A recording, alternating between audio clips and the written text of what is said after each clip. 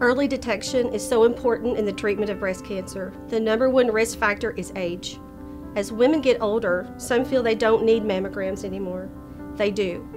Please make an appointment today. It just might save your life.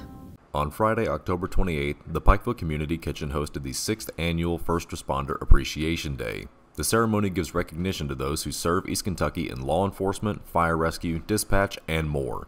Each department was awarded for their bravery and sacrifice. So today we had our 6th Annual First Responders Day event. It's an event that just acknowledges the work of the police departments, the state police, the EMTs, the dispatchers, even our local health department and our COVID unit here in Pikeville and surrounding counties like Prestonsburg and Floyd County. And just to show that we appreciate them for everything that they do. Without them, we wouldn't have peace. Without them laying their lives down, we wouldn't be able to go out our door every day.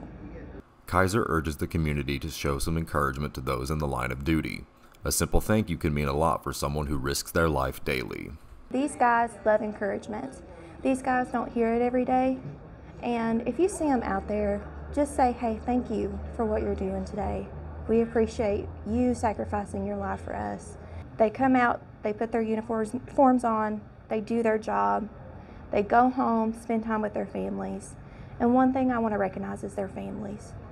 Their families have gave up so much for them to come out and to work and to do their jobs for this community.